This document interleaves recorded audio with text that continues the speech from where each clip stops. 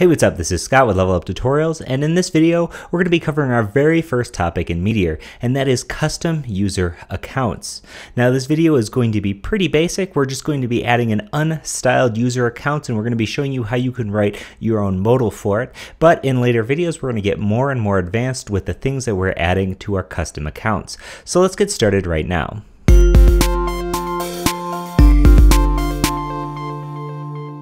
We have our base Blaze files in here. Let's go ahead and start adding some packages.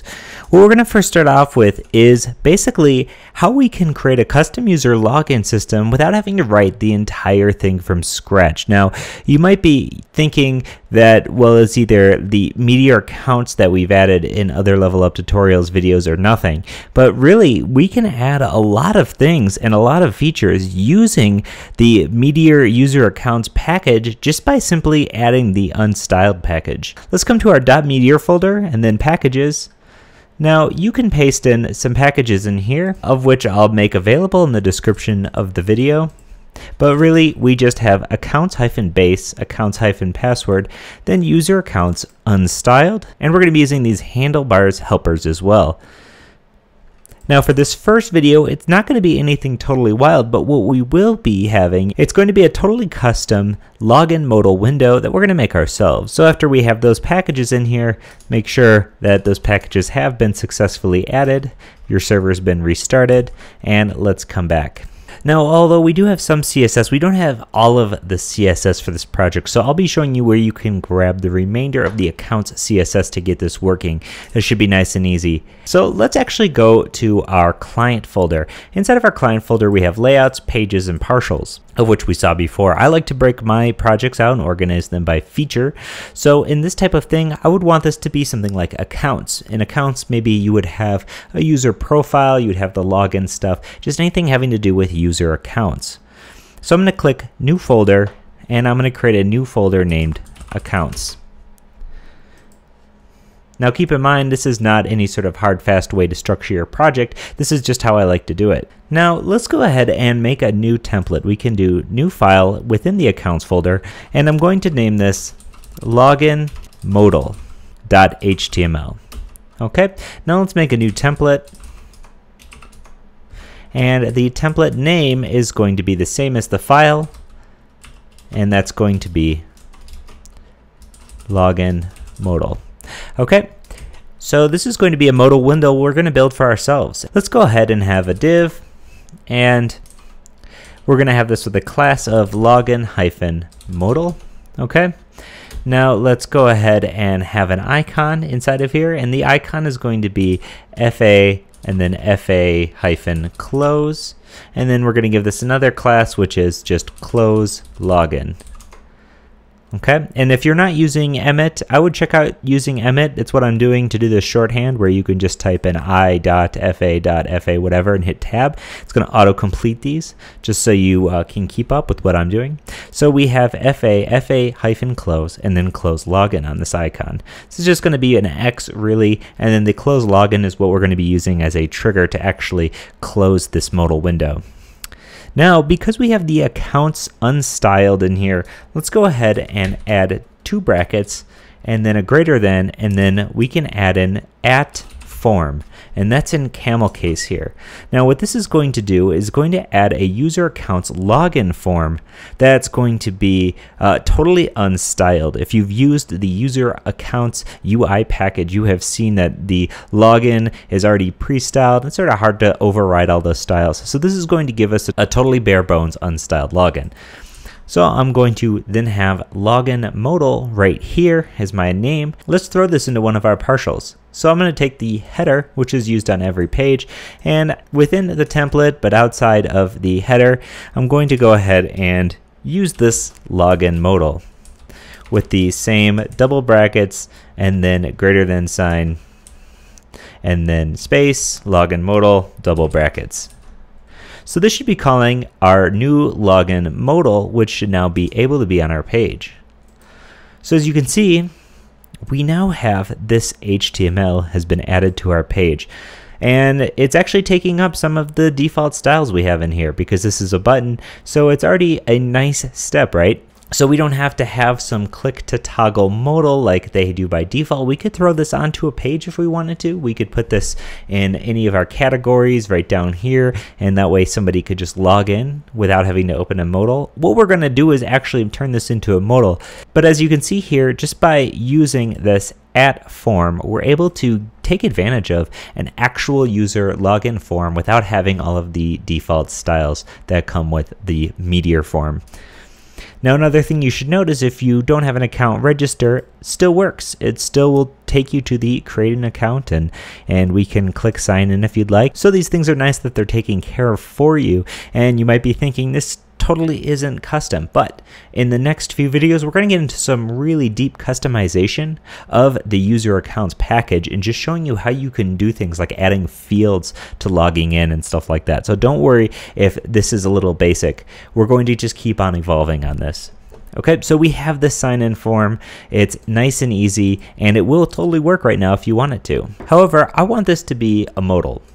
And let's go ahead and modify that just a little bit. So first things first, I'm going to head to accounts and I'm going to make a new file, and this file is just going to be loginmodal.js, and in here we can add a new template.loginmodal.events, and we're going to use this as an event to trigger whenever the modal is closed. So we can just simply say on click of .close -login, then colon, and then now we can use just the arrow function to say bracket session.set, and inside of our session we're going to have a session variable called nav-toggle, and then if we have a comma, we're going to set this to blank.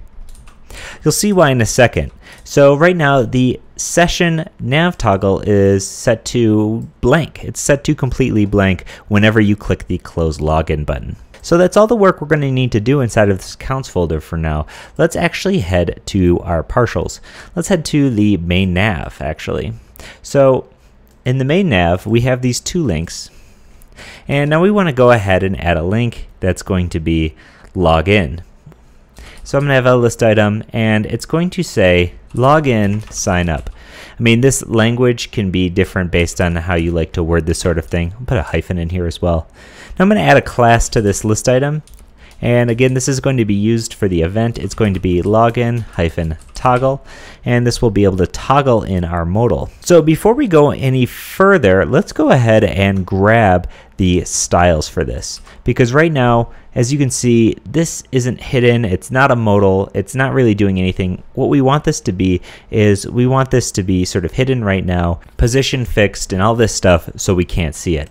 Let's go ahead and grab those styles. I'll make the link to these styles available in the description of the video, and really you can just come to the GitHub page and copy and paste them in. I'm going to just drop this into my SAS folder. I'm going to make a new file, and it's going to be accounts.scss, and I'm just going to paste this in here. So basically we just have our login modal position fixed. We're giving it some really default styles, and we're giving our closed login some default styles. Nothing really crazy here at all, but you can grab this. Like I said, I'll have a link in the description of the video. You can grab these styles directly, paste them in, and now you'll see at our page, our login is no longer seen.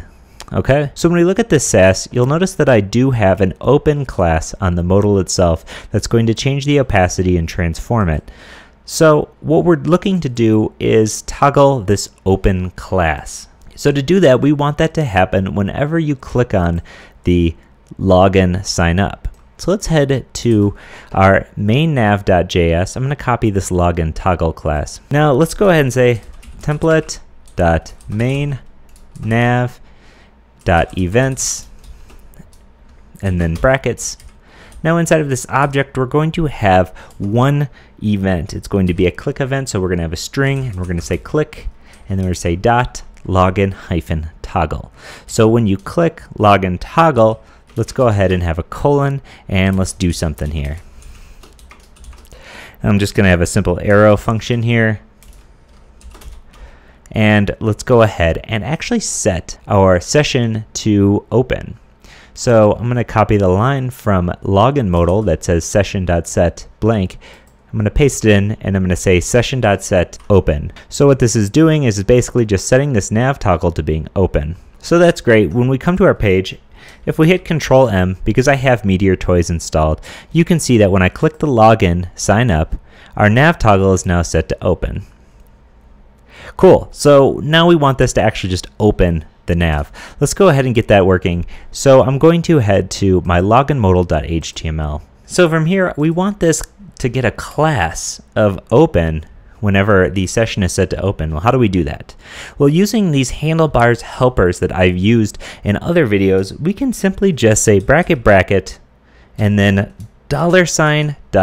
$session.get, and then within single quotes we can say nav-toggle. Now outside of those single quotes, finish it off with 2 more brackets. This is saying get the session variable nav toggle. This is one of my most favorite packages to use because it just makes things easier. I don't have to create a helper just to simply get the session variable.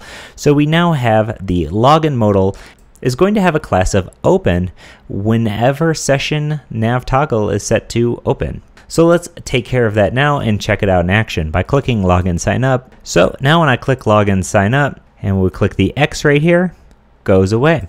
Awesome. So we now have this modal window that we were able to style ourselves using CSS. I can go ahead and actually create an account, and let's click register. Now here's the problem. We have our modal still being shown and we're logged in. So what we want to do is add in some logic here into our login modal. We could certainly have some sort of event on login to close this modal, and that's certainly a good thing to do, but I just don't even want this modal to be available unless you're not logged in. So I can say bracket bracket if, and then using another one of these handlebars helpers, we can say $not current user. Okay, now let's end that if just above the template tag. And let's indent this to make it read a little bit better. What we're saying is if the current user is not logged in, don't show them this thing at all. And as you can see, regardless of what I do, I click or whatever, I can't get that modal to show up. So now we want to apply similar logic to show and hide this login sign up button. Let's go ahead and do that by heading to our main nav. And in this list item, we can do another bracket bracket if current user. Now, if the current user is logged in, what I want to give them is access to a log out button. So we can give this a class of log out, and we can just have the text simply be log out. Now, I want to do bracket bracket else, and then if they're not logged in, we will show them the login form. And then we can just wrap this off with an /if. So this basically, if the current user is logged in, show them the log out, else show them the login button. Okay, now let's go ahead and actually trigger this log out function. So we can head to our main nav.js and let's add another click event. You can just hit comma here to add another item into this object. The property is going to be click, and we're .log out because we're looking for the log out button. Now once again, I can just do a very simple arrow function here and a bracket. Now Meteor provides us with a really nice method just called meteor.logout. Now meteor.logout is simply just going to log the current user out. It's really simple, and it's really nice that we just have this in here too. Simply just say on click log out, log you out. Let's test this all in action. I should be logged in right now.